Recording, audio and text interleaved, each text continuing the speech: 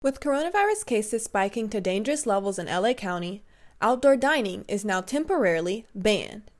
The new restrictions come after the county reported a 7-day average of over 4,000 new coronavirus cases today, making many local restaurant owners fear they may not survive if another stay-at-home order occurs. Well, effective-wise, it's just real detrimental as far as customers.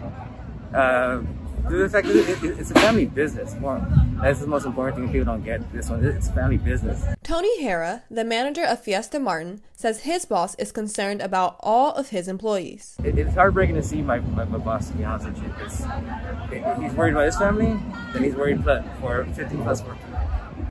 But one employee says his family will get through it. Managed before and we're going to manage again.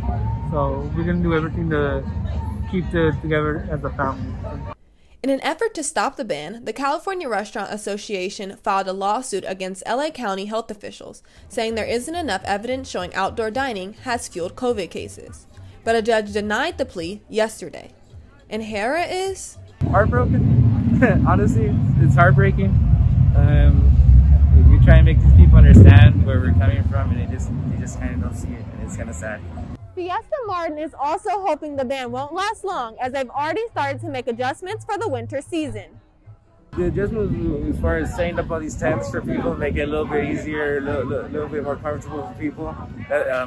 Having heaters out and everything, that's what we've done. As one of her favorite local restaurants, customer Camilla McGee says she hopes Fiesta Martin can stay afloat. It really hurts me because the customer service is always great here. This is one of my favorite restaurants. I'm right up the street. I've always lived in this neighborhood, and I think they did a great job with the outdoor seating, and they tried to do everything they could, and I think this will really affect the people.